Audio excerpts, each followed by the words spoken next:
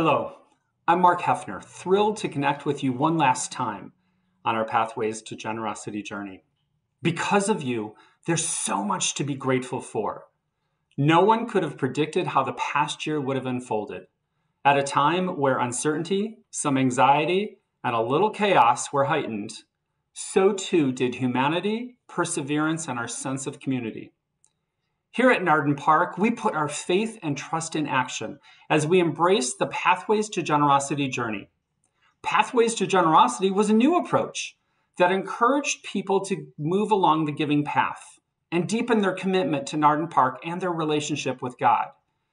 It gave us the opportunity for everyone to come together and pray together through the book, A Generous Life. We stepped up and we responded with both gratitude and generosity. 147 estimate of giving cards were returned, up 6% from the previous year. 21 people filled out an estimate of giving card for the very first time.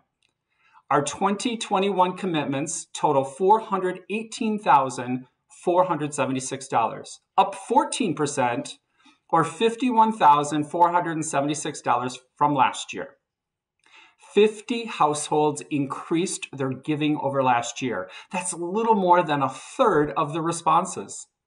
And roughly 15%, or $58,750 of our total, are commitments from first-time givers.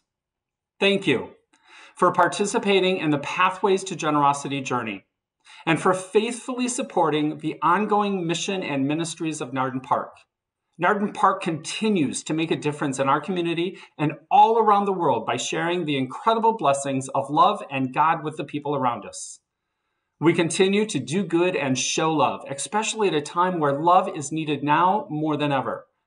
I hope you are as excited as I am as we look forward into 2021 to see how God will multiply our gifts. It has been an honor and a privilege to serve as your chairperson these past several months. These last few months have been some of the most meaningful worship experiences of my life, and for that, I thank you.